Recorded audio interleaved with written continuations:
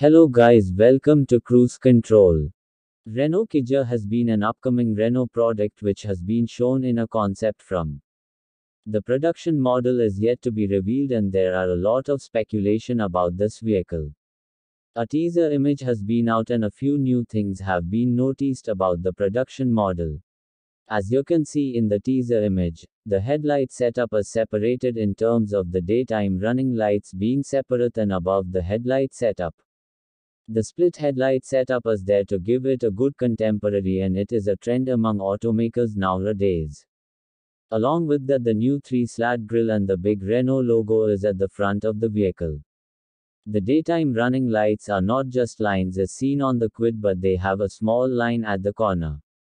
Engine options of the Kiger are expected to be same as the ones seen on the Magnite. Subscribe still for our videos and thanks for watching.